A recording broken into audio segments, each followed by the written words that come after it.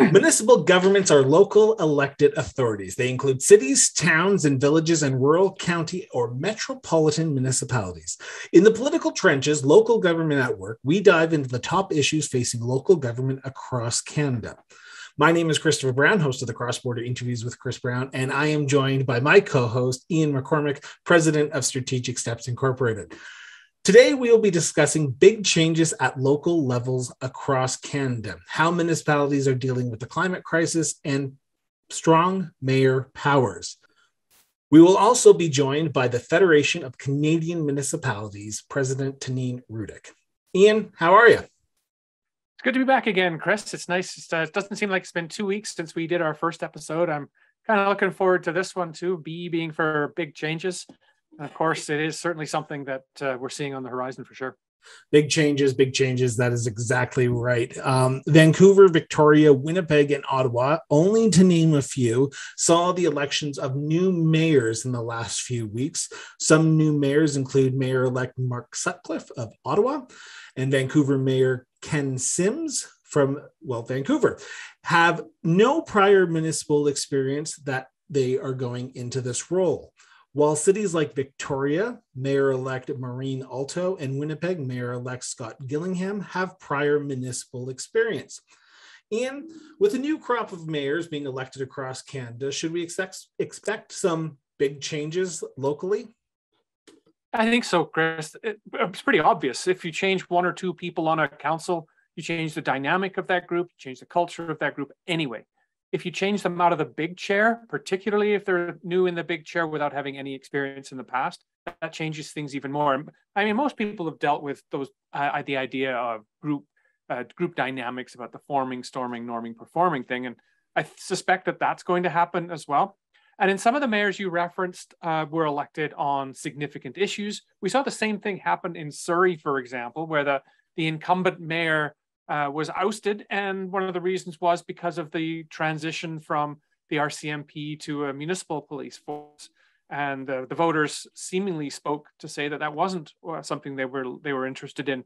And when we see turnover in the range of almost 50%, say on councils in BC, it's not only the people in the big cities that are seeing their representation change; it's the people in the small towns and the villages, some of the rural areas as well that are seeing. So the short answer to your question is, yeah, we're seeing a lot of change coming to local government, and it's not unique. We're talking about BC. You've made some reference to Manitoba and Ontario and elsewhere too. So we're seeing this more and more.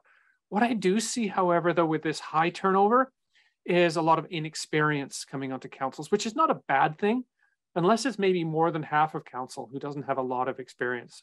And then there's a lot of training to be done. There's onboarding and there's orientation to understand the ropes. And as soon as councils get elected, they're thrust into a budget right away too. Juxtapose that, I think, with the voter turnout. And when voter turnout has been at historically low levels, I think I saw a large city in Ontario running at about 18%. Which might be kind of good for a by-election, but for a general election is really, really low. What that tells me is a couple of things. It's voter dissatisfaction. What's in it for me? Why would I bother getting out of bed and going to vote? The other is the disproportionate amount of power that those people who do vote has. So if you can get together a voting bloc, particularly in a smaller community, you stand a really good chance of getting your person elected with only a few hundred votes in some of those cases. So with the changes in people who are being elected and when they get to understand their jobs, there will certainly, I think, be some significant changes right across Canada in local government representation. How much of a responsibility is it for mayors, particularly new incoming mayors, to foster that relationship of, I don't want to say kumbaya, but a kumbaya attitude when dealing with newly elected and re-elected councillors? It is learn as you go. There are very few, we've talked about this before, there are very few qualifications to actually put your name on a ballot in a municipality in Canada. You are building, what I call the first team for the municipality. It's not a team that chose its teammates. It's a team that was brought together by people in the community. And sometimes in a ward or a division-based municipality, larger municipalities by and large, or rural municipalities, it's not even a ranked ballot. So it's people in geographical area B and A and geographical area B send two people who are potentially completely different, which, I mean, inherently is a good thing if they manage to get along and have a set of shared values, because that, I think, enriches the conversation, enriches the debate, makes for better decisions. The mayor or reeve or warden does symbolically, at least, have a bit of a role to start to bring that team together right at the very beginning. And a big hurdle can be some of the acrimony that came out during the election campaign, if it's fiercely contested. If it's something that is not, if it's an acclamation, say, then that certainly doesn't happen. But forming a team, that initial forming and storming piece is really quite important. And some of that is like formal team building. Maybe it's getting off with my council colleagues and figuring out what our priorities are for the coming time and how each other ticks, what we do for work, about our families, those kind of things. So those can be important as well. So that's formal. The informal, just interacting with one another. We always think about local governments being the politicians, but local government is not just the politicians. It's also the CAOs, it's the directors, it's the staff, it's the public work officers who go out and fix the roads. While there's been big changes at the elected positions, changes don't often happen as big at the administration level. When you're coming in as a new administration with a new mayor or a new council, how much does that dictate how the administration has to deal with a potential massive change of direction or policies around what the new mayor or new council is looking for? Well, first of all, because they're the only employee of council, the CAO, city manager, county manager, does stand a reasonable chance of changing voluntarily or not within 6 months, say, of an election. Although some of councils will flex that muscle prior to an election as well. So when we see change, we often see change fairly soon after an election and at that senior level. So there can certainly be some change. Below that, I think the best administrations see what's coming, see the writing on the wall, recognize what individual candidates might have on their platforms, and they're kind of prepared to do that, because there's no real transition period after an election either. You just kind of get down to work, whether you're administrative or whether you're political. So the best awareness you have of that, so much the better. I've heard it's not uncommon for administrators to gather up election brochures and look through websites and try and figure out what each candidate and then each councillor has said are their priorities too, and then try and align them to their own priorities. There's a chapter in my first book that says when push comes to shove, it's the CAO who gets shoved. And because council is there fundamentally representing the people, whether you like council or don't like council, like the mayor, don't like mayor. Earlier this month, the cost of the Hay River flood recovery came in at over $174 million, with the cost still unknown from the cleanup of Hurricane Fiona in Atlantic Canada. It makes me wonder, Ian, while provincial governments and the federal government have taken a lead on the climate file, should municipalities begin looking at the impact of climate change and budgeting for potential disasters? And I hate saying potential disasters because we see fires in Alberta, we see fires in BC. I never wish them upon anyone, but they are a reality that we live in now. So should municipalities start budgeting for potential natural disasters? I think, of course, and if they're not, their insurance companies are talking about it. And so because a lot of the cost, I suspect you made reference to Hay River at $174 million. There's no way that a community the size of Hay River in the Northwest Territories could cover that cost by itself. Even asking the territory to contribute or the federal government to contribute, it's still money that could have been spent on other things that is now being used to spend on disaster recovery. It doesn't even talk about getting ahead of the curve. I think we saw many years ago when Winnipeg built its spillway around the city as a way to prevent the Red River from flooding over its banks within the city, and that still happens a little bit, I guess.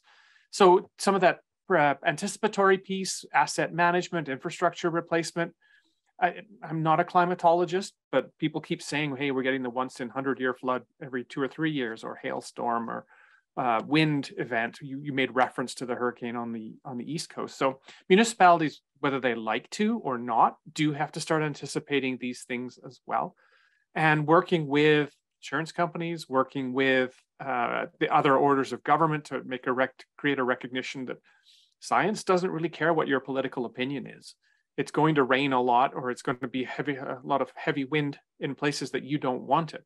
So some of it then becomes, if we can get ahead of it, infrastructure is a good example of that. It starts to fall into things like asset management too. So the federal government can download to provinces can download to local governments, and the local governments really have no one else to download to. They just would choose to ignore something. But as you have made reference, the people who live in the communities aren't going to tolerate that. So with the downloading of responsibility, however, whether it's done consciously or not, doesn't usually come with downloading of commensurate resources or authority either. So it really squeezes municipalities. They have demand for programs, services, infrastructure that's growing faster than the rate of their population growth and faster than their ability to pay for it. So they have to make more and more strategic choices, which means they likely have to be evaluating some of the programs that they currently have and then making some tough decisions about what we need to do and what we ought not to do, which is where topics such as priority-based budgeting may come in, where really good asset management plans come in, and even looking outwards, where things like working with provincial or territorial associations or the federal associations as well to lobby for some of these changes over the long term can also have an impact, I think. In Ontario, Premier Doug Ford has announced prior to the municipal elections that the mayors of Ottawa and Toronto would get so-called strong mayor powers because he, and I'm paraphrasing here, said, well, what's the point of being mayor without a little bit more power? So Ontario, Ottawa, and Toronto are heading into a strong mayor power, which gives them the ability to veto and speed up permits that they believe are in the best interest of the province, but also their city. This is a new phenomenon of Ontario or municipal politics and municipal governments. We do not have strong mayors in Canada. We have a weak mayor system, and I think we have said that term over and over again, where they are one vote on council, but they do get to direct the agenda of what is going to be at council. What is your thoughts on this proposal? Well, I guess it's not really a proposal anymore because it's coming like a train out of Toronto Union Station.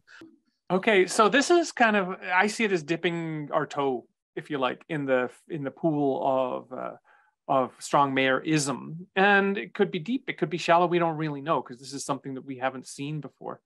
I wouldn't be surprised, however, if the majority or a lot of people who are observers, rather than looking at this in detail, think we already have strong mayors, because a lot of our media, for example, comes to the US, where the mayor's veto powers, as you've made reference to, and a lot of times happen, or the mayor has an executive, mayor does a lot of the hiring, evaluation, replacing of people like the city manager. So it may already be a fait accompli for a lot of people thinking it is that way. But in Ontario, with the application of you made a reference to the couple of places where we start to see the strong mayor powers take over. My suspicion is that only will last in as much as there will or the alignment between those municipalities and the provincial government. Because as the province giveth, the province could taketh away with an amendment to their acts as well. So if the province finds that some of the things that they have asked mayors to do aren't being done, because under the strong mayor provisions, they could conceivably remove them as well. However, they could expand them, and other provinces may be looking at this as a bit of a litmus test to see what works and whether it ought to be applied elsewhere too. What do you think? For those who are listening right now, for those who are watching right now, do you think Alberta should bring in strong mayor powers? Do you think other provincial jurisdictions should bring in strong mayor powers? This is a unique time in our system because we are seeing premiers from across this country talking about more changes to municipalities, whether it be political parties, whether it be strong mayor powers, which they've already passed in Ontario. Do you think it's needed? Do you think that mayor of your council should have more powers and responsibilities than just the similar responsibilities of a councillor? So let us know. Send us an email. Tag us on social media. The Political Trenches Pod at Sorry, thepoliticaltrenchespod@gmail.com. Send us an email. Greatly appreciated if you do. We've heard some great feedback already. Send it in. We want to hear from you because we want to keep this dialogue going and we want you guys to be part of it. So send us a message and let us know. Do you believe in strong mayor powers? And we will be right back with our guest of today's show, Federation of Canadian Municipalities Presidents, Taneen Rudyck.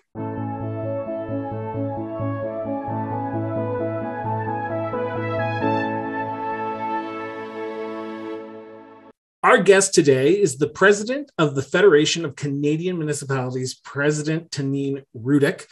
Taneen was first elected in 2010 as councillor in the Town of Vegreville in Alberta. She was then elected to the FCM Board of Directors in 2017.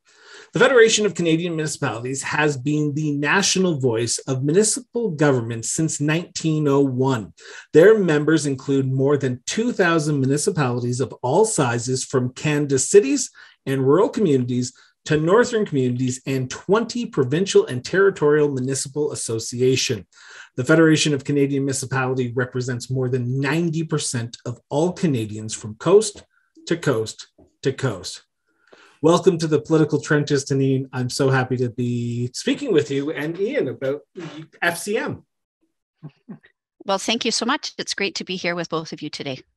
So I'm going to get the line of questions off the bat here, Taneen, and I want to start with this. In your opinion, and that as president of the FCM, what are the biggest issues facing municipalities today? Well, I guess that's a multifaceted question with a lot of different ways to answer it. I think everything happens in community. So really the pressures that Canadians are feeling in communities of all sizes reflects in the issues that municipalities are facing. So whether it's housing, it's affordability in terms of rising inflation, we're talking about infrastructure pressures, we're talking about climate impacts, whether it's a fire, a flood, a drought, a hurricane, and public safety. And so those are some of the top issues that we're advocating on. And the core basis point for all of this is sustainability, the ability to continue doing the good work that we do every day for Canadians in every corner of the country. Can I pick up on that just a little bit? And recognizing the country is quite broad, as Chris said in the introduction, of course, 3 different coasts. I expect you see some different issues popping up in maritime Canada versus the Pacific and the prairies in the north as well. Do you see much in the way of regional differences? And does FCM then therefore have to take slightly different focus throughout the country too? We certainly do. I mean, trying to represent one vision for Canadian municipalities would be a bit difficult, but a lot of the things that municipalities are facing, and I've seen it firsthand, whether it is a city like Waterloo or Yellowknife facing the issue of homelessness, for example, it presents itself differently, but it still needs to be resolved and supported by municipal and local solutions. And honestly, we're the best order of government suited to answer some of those difficult questions. And for that reason too, what you're asking is that we can't use a homogeneous answer, but the issues that we face across the country require a little bit of nuance. And for that reason too, municipalities are best suited to do that. We understand that local is the best way to be able to answer some of these questions. I've also noticed you've been abroad as well, representing FCM in Canada internationally. What do you see going on elsewhere as well? Are there things that we can learn from other parts of the world? Are there significantly different issues in different parts of the world? How are we helping out as Canadians? Well, I think that's actually an aspect of my FCM role as president that I wasn't fully apprised of how important our role is. I know that FCM is very active in supporting local governments around the world, but I wasn't aware of the actual role that we play in the United Cities for local government. And as the chair of the North American Assembly, I have the ability to be able to talk to some of our counterparts across the globe and see that they too, again, whether it's Africa or talking to a mayor from a port city in Malaysia about climate impact on her port city is very similar to having those conversations with some of my friends in Eastern Canada experiencing the hurricane that they just underwent, and being able to understand how do we build better resilience in our communities, how do we plan better for the future. Those are all really important lessons. And there are other things that we can share as well. Canada doesn't have it right yet, but we work really hard on increasing the number of women that are involved in local government. And so some of our most successful projects are working with local leaders in Sri Lanka or Jordan, most recently, as well as other places across the globe, to be able to share those learnings and learn from one another. You talked about infrastructure, and I want to jump on that for a second here, because during our month-long series on the cross-border interviews with Chris Brown, we talked with municipal leaders from across this great country, from coast to coast to coast. And one of the reoccurring themes that came up was infrastructure, aging infrastructure to be exact. And now, as FCM, you have to sort of approach and lobby the government to sort of help these municipalities, but also the provincial organizations that make up the organizations like Alberta municipalities or Newfoundland and Labrador municipalities. How does FCM work with the provincial but also local governments to lobby the provincial and, well, the federal government, sorry, on important issues like infrastructure? Because like Ian said, you have a diverse group of organizations, diverse group of communities that are all facing different infrastructure needs. How do you sort of have to sort through them and try to figure out how do you approach the government in a way that everyone gets their fair shot at funding dollars? So infrastructure is some of the most important pieces of pipe and the roadways and the construction across the country that literally built this country. And for that reason, too, it's incredibly important that we get that conversation correct with the federal government, allowing for that space with our members to be able to have those conversations with our provincial and territorial associations and respecting their autonomy, too. But all that said, local governments own over 60% of the infrastructure that supports the economy and the quality of life of Canadians in every community across the country. And it's really important that we do that intentional, forward-looking, resilient construction of the roadways, the water, the wastewater, the ports, the airports. We've got a wide range of types of infrastructure that municipalities are responsible for. And we're at the precipice while the federal government is renegotiating some of those infrastructure funding dollars. So for that reason, we're able to advocate with some facts and some data demonstrating the importance of investing in community by investing in infrastructure. And that is something that we can definitely do across the country. All politics are local, of course. Absolutely. Everybody lives in community. They've moved to a place. They've chosen to remain there. Their families are there. A lot of times their careers are there as well. You have moved, not literally, but figuratively moved from the municipal stage to the provincial stage to the national stage, but you're still a member of town council in Vegreville. And I'm just kind of wondering how your colleagues in Vegreville have been able to help you as you have moved through these stages over the last few years. I think one of the things I'm always appreciative of is that if I'm not here, quite literally, or if I'm distracted or consumed by other issues, then my other members of council need to be able to pick up some of the weight on my committees, which they are more than capable and willing to do. And I appreciate that so very much. The other part is their experience and their knowledge really informs some of the advocacy that I do when I go to other places. It's a little overwhelming to be in Korea, for example, last week, and try to imagine examples and reflecting on how public service provision is actually an element of local economic development. And then reflected back on our own community and being able to see how well we do things in our small community here in Vegreville, but also bring that perspective to the national level as well, that those experiences are anecdotal, but they are also a real capture of what's happening in communities. That's really interesting too, because to me anyway, because in as much as you are taking Canada to the rest of the world, you are bringing back the rest of the world to Canada, to Alberta, to Vegreville as well. And probably there are some principles and some ideas there that are going to end up benefiting your community in the long run.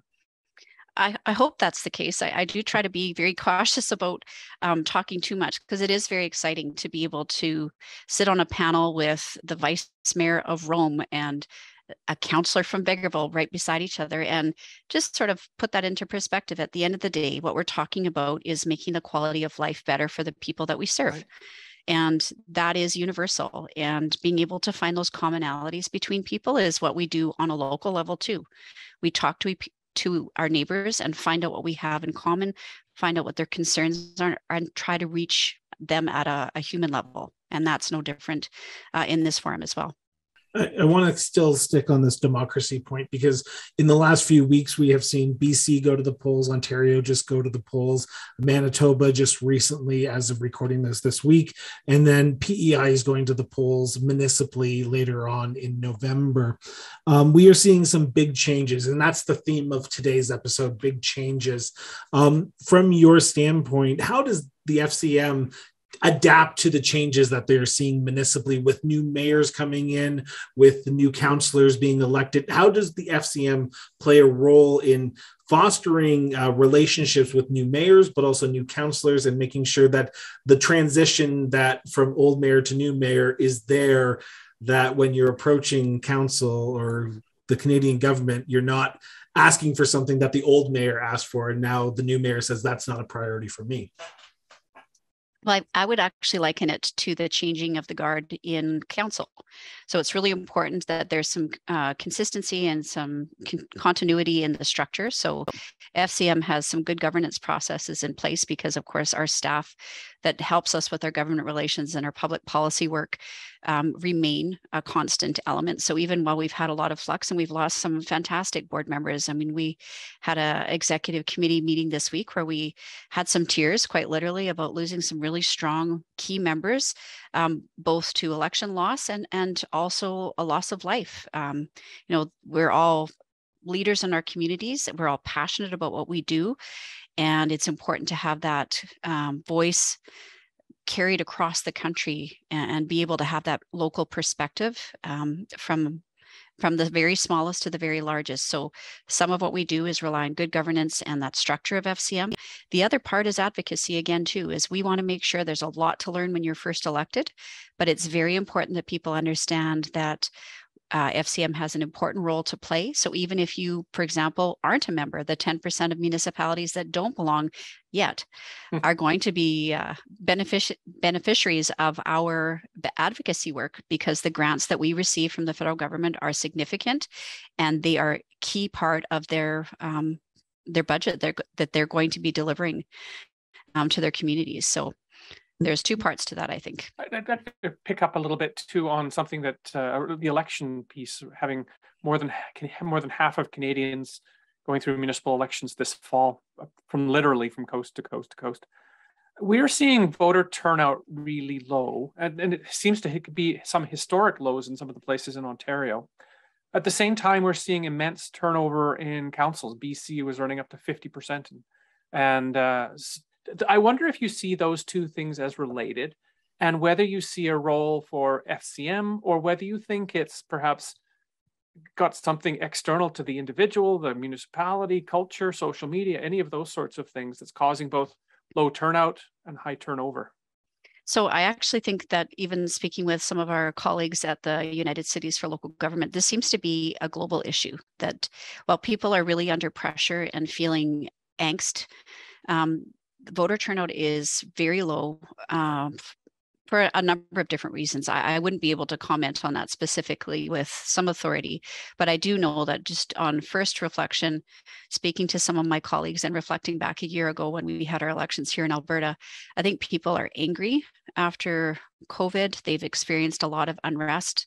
They're feeling a lot of mistrust for the political process. They feel disengaged at a time when it's most important to ensure that the answers that are happening locally support the lives that they are seeking as Canadians. The challenge that I'm seeing, though, is that the people that are motivated to vote sometimes are the ones that are really angry. Yeah. And so that's meant that sometimes people are maybe disconnected from what's actually happening in their community.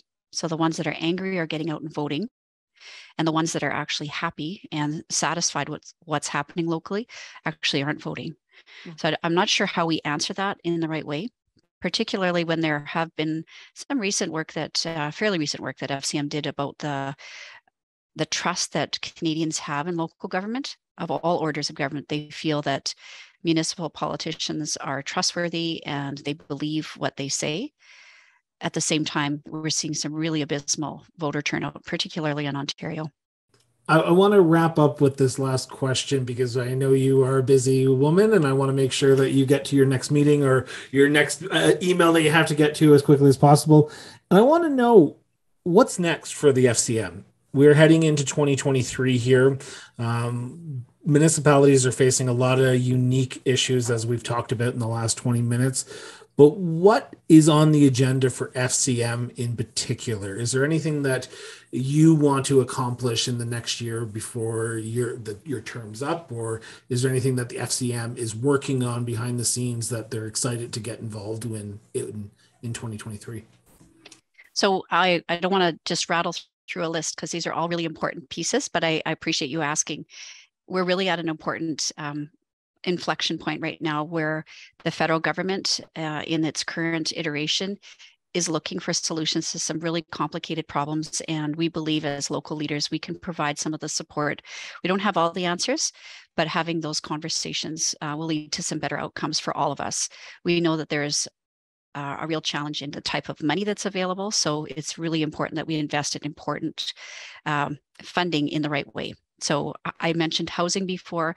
That's a critical piece of our advocacy, talking about the affordability across the range of options from homelessness right up to first-time home buyers to those that are retiring, and being able to meet those tools across the spectrum and making sure that Canadians have a decent place to call home seems like the most basic need, but it's becoming ever more difficult.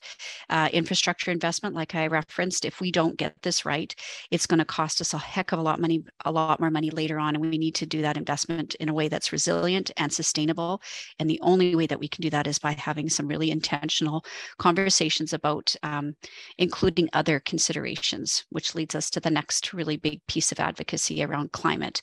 And we need to better protect communities from the new and the increasingly frequent weather extremes, whether it is a big investment into the national adaptation strategy. We made a number of recommendations to the federal government last month with some specific requests in terms of information and additional funding to be able to meet that need. And we also are talking about public safety. We have an RCMP bargaining agreement that was signed on behalf of municipalities without our knowledge or participation, and it's been delivered de facto to us. So that continues to be an ask. We're asking the federal government to cover all of those retroactive costs, as well as moving into the future. We want to talk about the safety, inclusiveness, and resilience of communities. And that means talking about who's living in our communities and how we're going to best support them. And that is being applied in every way with an anti-racism and equity lens across the board, ensuring that Canadians of all sorts have access to the levers of power. I want to thank you so much for doing this. This has been an honor and a pleasure to sit down with you and discuss some of the issues with Ian and myself that are going on with FCM and try to pick your brain for a little bit about what's actually going on at the Federation of Canadian Municipalities. So I want to thank you so much, President Rudyck. Thank you so much. I am just so thrilled to be able to speak on behalf of such a dynamic and diverse set of thought leaders, and it is an incredibly rewarding experience being able to represent municipal leaders across the country, because they are truly making a difference right where their people live. And I'm so honored to be able to speak to you today about the FCM. Thank you so much. We will be right back after a quick break.